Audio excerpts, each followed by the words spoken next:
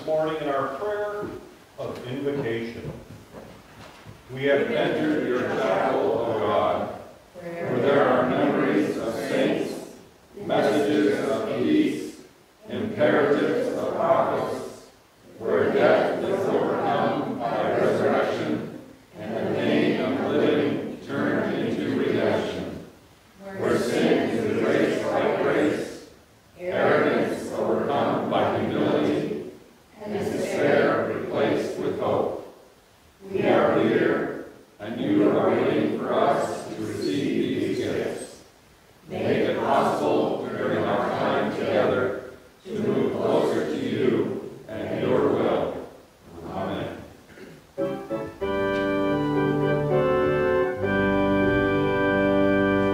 Glory be to God the Father, and to God the Son. Glory be to God the Spirit, ever free and one, as it was in the beginning, till our race is one. We can live in the light of the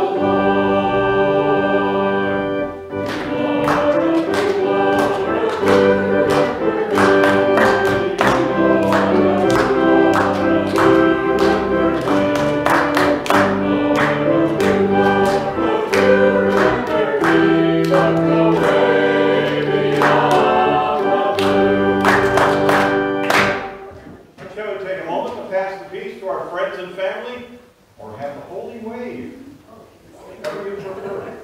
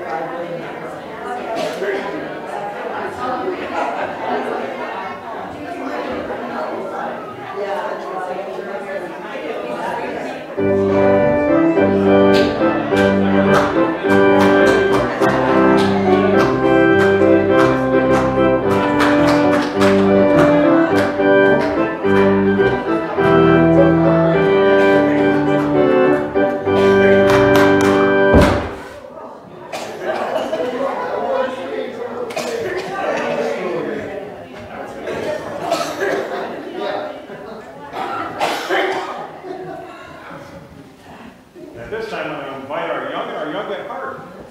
Children, up forward. Children. Morning, good morning, good morning.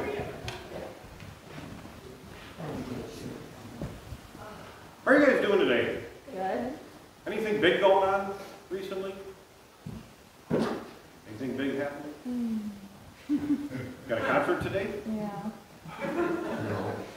Okay. You got something big. Red too, isn't it? That's kind of fun. I got my first car. Got your first car. Great thing. Congratulations on that. Anything to go on? Day off from school last week? Get Easter vacation. spring vacation. Oop, pardon me. Not supposed to say Easter anymore in school. You get your vacation for 2 days. Great things going on in the family. And you know, we learn from all kinds of things. I want you to think about this. Any of you have a teacher? Who is a teacher? Everybody's got a teacher. Who do you think taught Jesus when he was young? A teacher, exactly. And that's a great thing about teachers is they've been around for centuries. When Jesus was learning about his faith, just like you learned about your faith, when we talk here on Sundays, and you go to Sunday school, and those wonderful folks that teach you that are here, Jesus had the same thing happening in his life. He had the same things to learn and understand about his faith, the traditions of his family. So if you think about it, you're just in that same line along with Jesus, learning about your faith, learning about your families, learning about the history, all those fun things. Along with the fun things, some big things happening. There's a big thing that's going to happen in just a few weeks. Anybody have an idea what's going to happen in a few weeks? Easter, yes. A great thing for everybody. And what happens on Easter? Does anybody have any clue? Resurrection. Resurrection happens exactly when Jesus goes and takes care of us forever and ever and ever on that morning.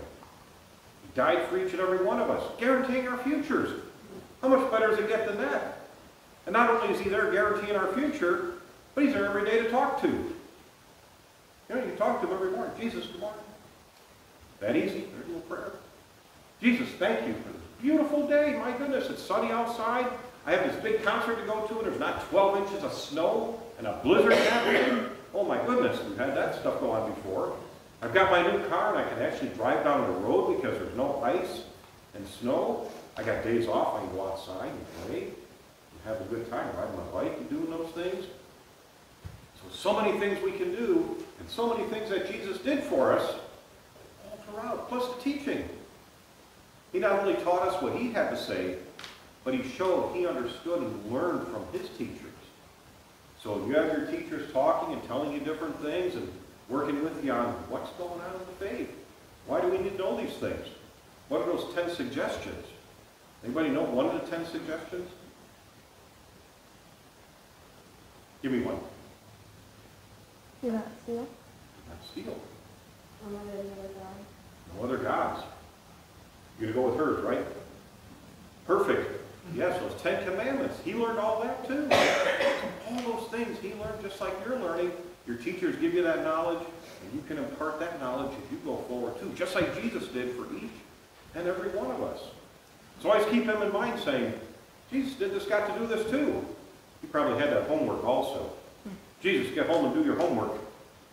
He was probably doing it also. So we're doing all the same things, plus we get to visit with him and talk to him and have all that great times because of him with our friends and our family. So as we move forward during Lent and you think more and more about Jesus, think about all the things that Jesus did too in his life. He went to school. He learned. He might have even had detention. If he was in there fooling around, turning water into wine or something early and trying to do it, he might have had detention for that. So he's just as human as we are. He also came here for each and every one of us. And we'll get to celebrate that in just a couple of weeks on Easter Sunday. You guys already know about it. My God, your teachers are great. You know about all these things. Let's take a time of prayer. And make sure you say it pretty loud because there's some folks in the back that want to hear it too. Dear God, Dear God, we thank you we thank you for sending Jesus for sending Jesus into our world. into our world. And we also thank you And we also thank you for our teachers for our teachers and all of those and all of those who help us understand our faith. who help us understand our faith. And we promise And we promise to share that faith to share that faith all throughout our lives. all throughout our lives. Amen. Amen. All right, so you three are good sports today. Right there. We're going to take care of it. Even though I didn't get any dumb questions that I couldn't answer, you guys get a prize anyway.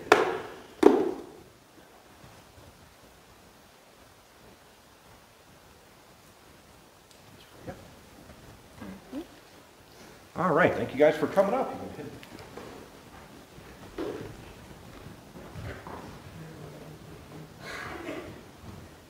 in our time of learning that we also learn about giving and being a part of that family, being a part of what Jesus started. And thinking about that family and that giving, that I invite the ushers to come forward this morning for our offering.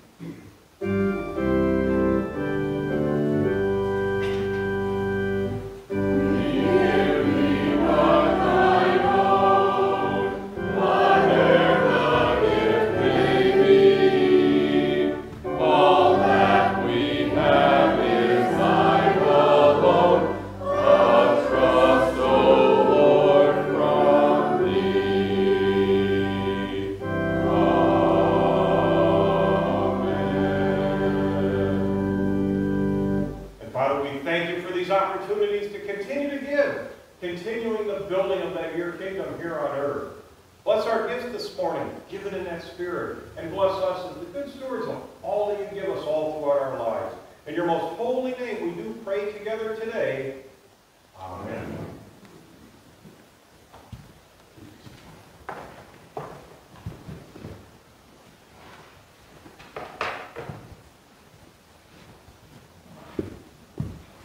Now please join in another favorite hymn this morning.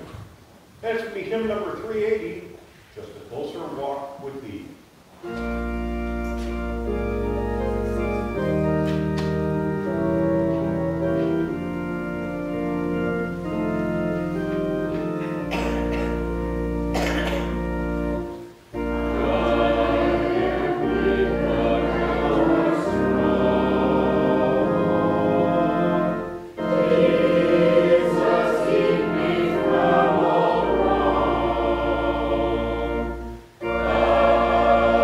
Say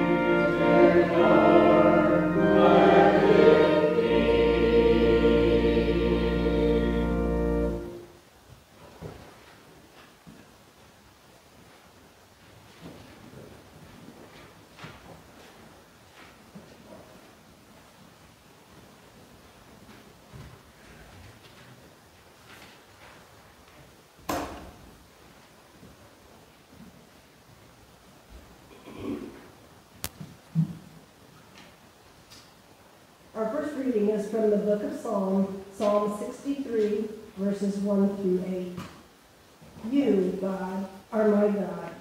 Earnestly I seek you. I thirst for you.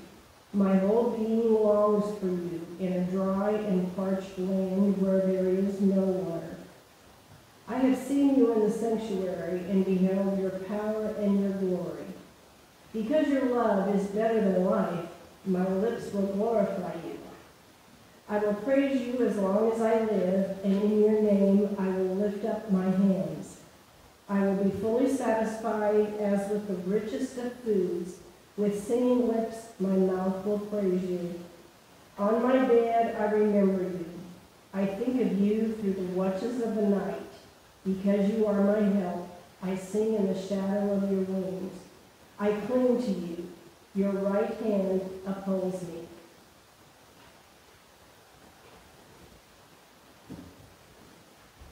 Now I'll invite all who are able to please stand for our second reading this morning. Our second reading today is from the prophet Isaiah. We're going to be in the 55th chapter, beginning with the first verse.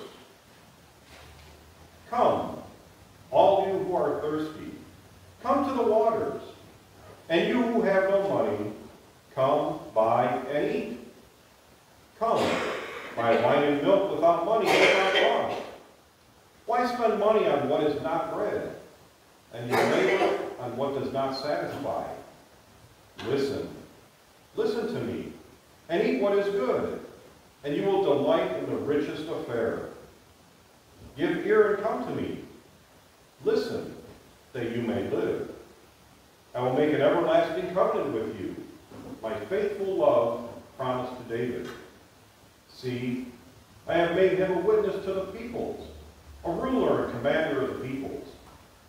Surely you will summon nations you know not, and nations you do not know will come running to you, because of the Lord your God, the Holy One of Israel, for he has endowed you with splendor.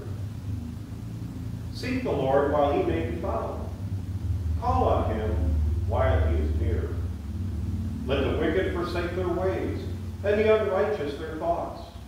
Let them turn to the Lord, and he will have mercy on them, and to our God, for he will freely pardon. For my thoughts are not your thoughts, neither are your ways my ways, declares the Lord. As the heavens are higher than the earth, so are my ways higher than your ways, and my thoughts than your thoughts. The word of God for the people of God. Thanks be to God. See you.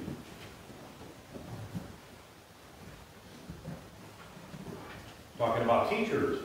There's a kindergarten teacher who gave her class a show and tell assignment of bringing something to represent their religion. The first boy got in front of the class and said, "My name is Benjamin, and I'm Jewish, and this is the Star of David."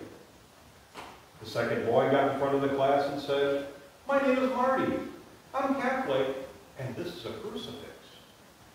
The third boy got in front of the class and said, "My name is Tommy, and I am UCC, and this is a casserole."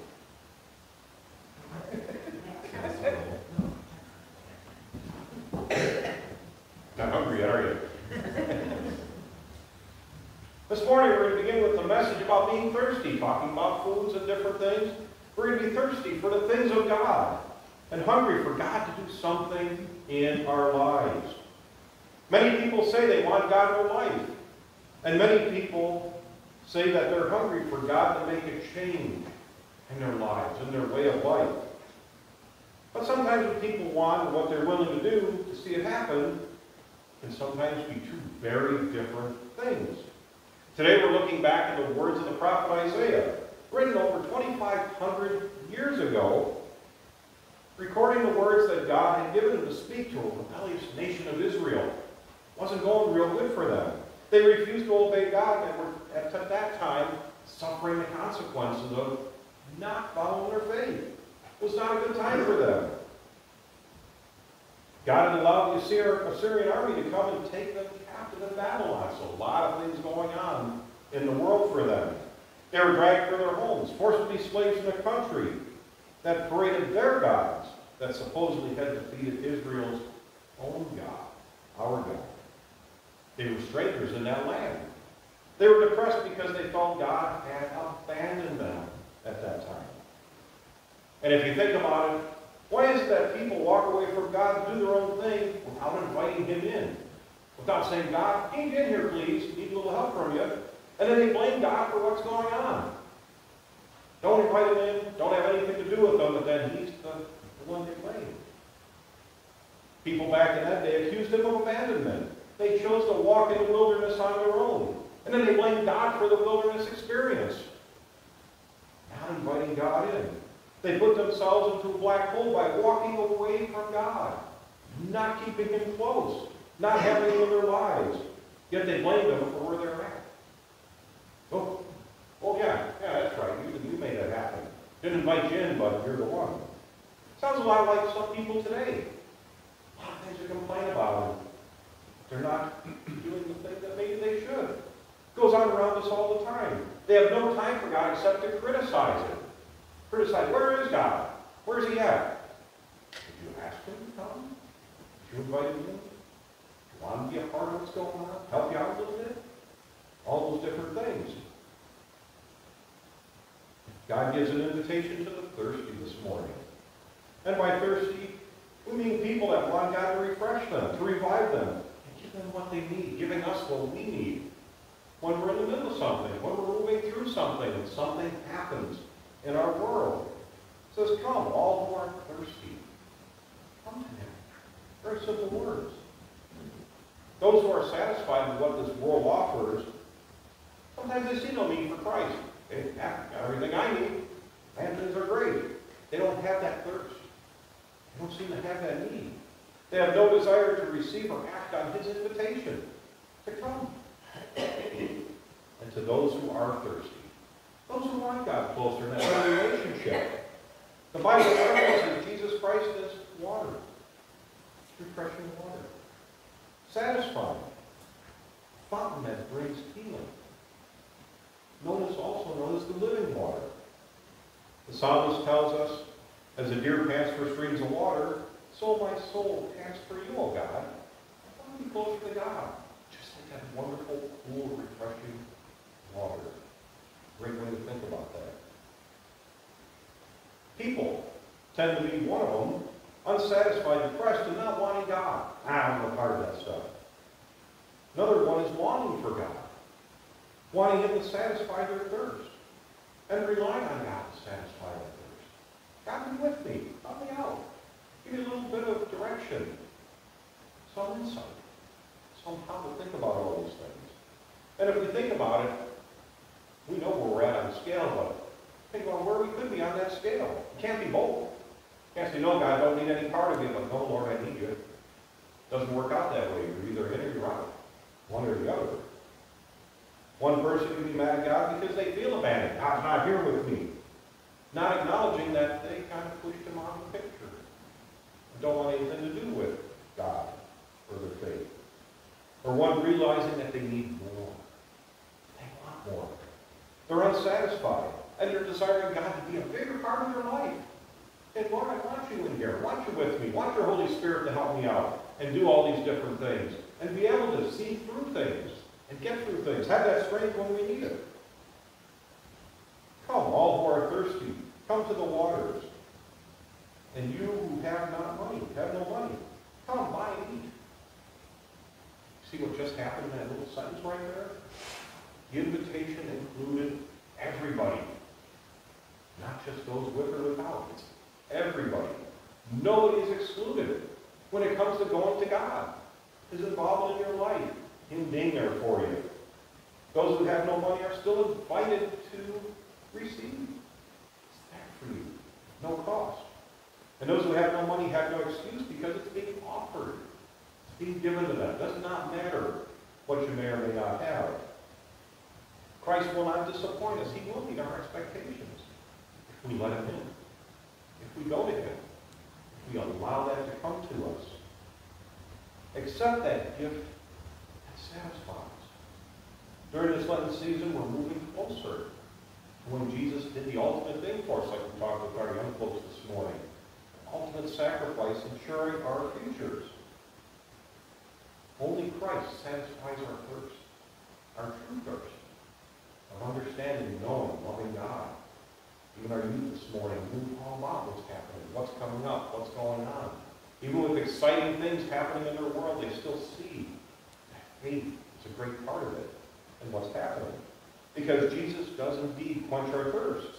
We have a God who offers us an invitation to those who've had enough of doing it their own way. Because it's not working. We have an invitation. An invitation to those that have tried to fill the void in their lives and now know that only God can really fill it. God can be there and help make all those things happen. Question we can ask ourselves, we're moving through today and going down the line toward Easter. Are you satisfied with your relationship with God? Are you satisfied with where you're at? If you are, then we're in a great place for moving forward, having that. And we're not forced to do anything. We have that relationship that started. But if we're not satisfied, what are we going to do about it? How are we going to get closer? Being closer to God. He tells us that if you're thirsty, come for Him. Come to Him. That He, God, will satisfy thirst by intervening in our lives, being there with us, being beside us, giving us that strength, giving us those abilities, because God wants us to be satisfied. He wants us to enjoy this place we live. He wants us to enjoy the people around us, the things happening, even the stuff we have. He wants us to enjoy all of these things. But He also wants us to have that satisfaction in Him. Not only in our comforts and man-made pleasures that we have, those things are great too, but He wants us to come to Him and have Him involved in our lives and be with us.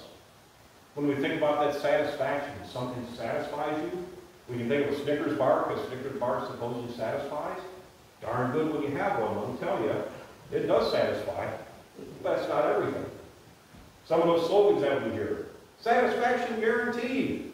We promise you'll like it or your money back. Customer satisfaction. If you're not happy, we'll make it right. We must understand kind of what this satisfaction is, to appreciate that satisfaction. To have that thirst, have that hunger, to want that closer relationship with God. Unless we feel that little bit of dissatisfaction where we're at, we never really move forward. We can say we're sick and tired of being sick and tired, but what are we doing about it? Are we getting that closer relationship? Maybe opening that book at home. Blow the dust off. It says Holy Bible on top somewhere. Crack that binding a little bit and say, what does this thing really have to say in here? Kind of fun. I know some of you do it. You just open to a page anywhere and just read something on there and see what is being said to you that day. What's the Lord have to say? It's right there every day, and we can do that. Just that easy, like getting rid of that little bit of dust and getting that binding loosened up a little bit. We can do all of those things because God does indeed want us to be satisfied. He wants us satisfied there, with Him, thinking about Him, being with Him. We must know the emptiness, being thirsty, to like the fullness of being satisfied. Say, I really want you near me, and if I do these things, I'll feel that presence. I'll know He's there, just like we feel when He is next to us. Because He walks with us, and He talks with us. He's there with us. He's in the garden with us. He's everywhere with us. He's here right now in this place. He can put that candle down a little bit so we don't burn the place down. So all these things are happening right here with each and every one of us. King Solomon, one of the people in the Bible who had it all. He had everything he could ever want. Riches, power, everything. Summed it up that without God, life is meaningless. He had everything. Without God, life is meaningless. God telling us to come to Him is an action word, Come to me. Come to me, He goes, for you are thirsty. And we must move toward God. We must head toward Him. Our body thirsts. We drink water to quench that thirst. When we're spiritually thirsty, we can come to God and He will satisfy our soul. He'll be there for us. We can be together here on Wednesday nights. So those of you who come, a lot of fun. Great presentations. He's been working hard on all those things and pray it didn't knock out this past week, so Love to have you there. God wants us there to come to him, learn a little bit more, maybe understand. Because human effort always falls a little short by itself. Never really is perfect all the way through. And in this Lenten season that we're in the middle of right now, what are you reaching for to quench that thirst? What are you looking toward? What are you doing to draw closer to the Lord? Things we can think about. Things we can work on. We can come back to the words that the prophets tell us. Why spend money and labor on what doesn't satisfy? But the Lord satisfies us. I'm hungry for that Snickers bar. But the Lord satisfies us and will be there for us.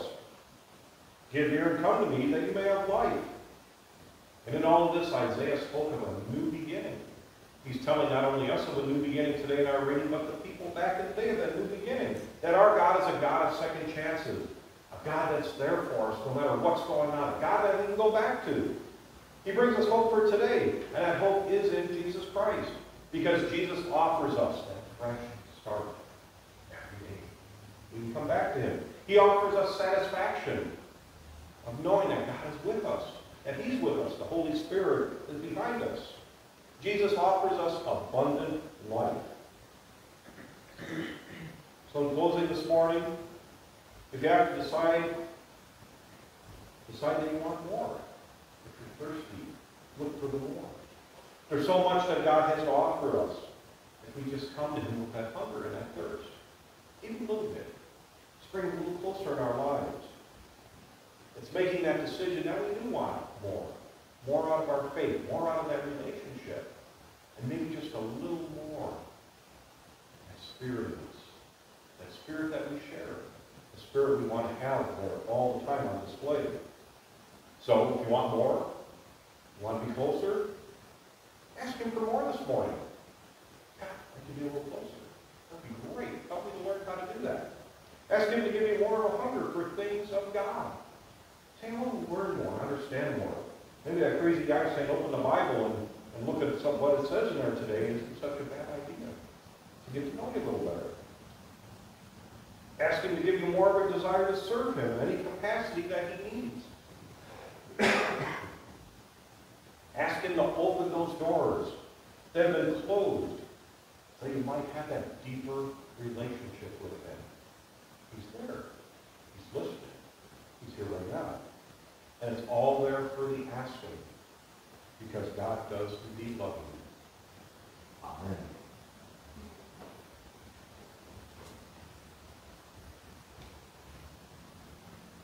When we come to God, we come to him in prayer. And we pray for things happening in our world, happening in our lives, happening around us. For people we know, for folks we may not know. And Father, we lift up all of these things to you this morning. We come to you this morning, Lord, in concern. Concern for those who are ill and going through very tough times right now. People that we know. We also pray for those we don't know that are suffering also. That they'll feel that same comfort. That we can be the same comfort for them too, through prayer. And keep it in all of our hearts. Father, we thank you for the ability to be there for others. To share that peace. To share our lives and be there for somebody at that time they really need it. We thank you for giving us the strength to do these things. Whenever we need that ability, Lord, we know you give it to us right at that exact moment. The ability to be there, to stay awake, to be around somebody, to give comfort, to just let them give it. We thank you for these things. We thank you for also giving us when we need, giving us that refreshing water, taking care of that hunger we have for you. When we hear the beautiful music, the songs, when we see the smile of somebody we're helping, or when we can imagine that somebody somewhere has a little bit of comfort because we said a prayer. We pray for those, Lord, in war-torn areas that are going through such a horrible time. To be with them and give others strength to make the right decisions on what to do next with what's happening. We pray for those, Lord, undergoing continuing treatments. Those, Lord, who aren't feeling the best, struggling through tough times. We pray for the ones, Lord, whose prayers are known only to you. The ones who suffer in silence. And the ones who have no voice, that we will be a voice for them. Lord, thank you for being able to lift these things up to you at any time. Even those little simple prayers. Thank you, God. We appreciate it. Lord, thank you for the beautiful day. We know we can come to you in so many different ways. We don't have to be on our knees for hours. We can just talk to you, be with you, and have you with us at any time. And Lord, we thank you for the beauty of this day, this time together, the time to be able to pray for others and lift them up and know that we can make a difference somehow in the life of somebody who's struggling in any way, shape, or form. We thank you for that. We thank you for the beauty that surrounds us, for the abilities we have. And Lord, we thank you that you're always listening for us, that we now will take a moment to lift up to you directly from our hearts the prayers and thoughts that are in our hearts and on our minds.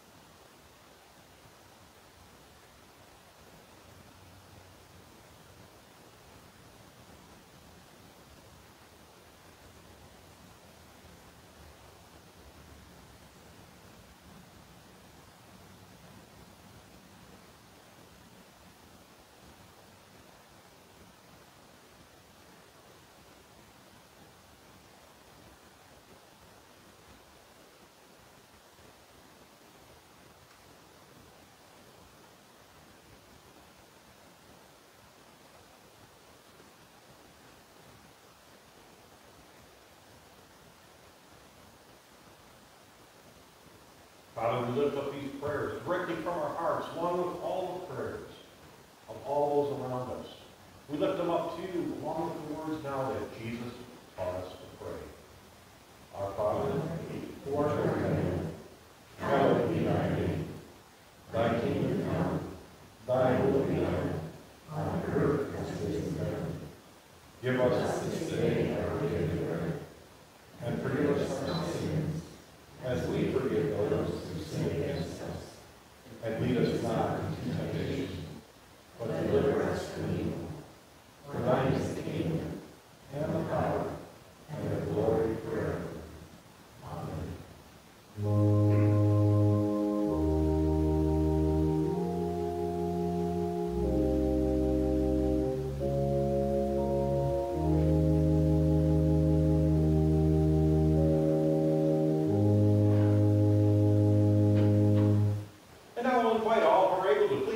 This morning's closing hymn, and it's going to be hymn number 354, Leaning on the Everlasting Arms.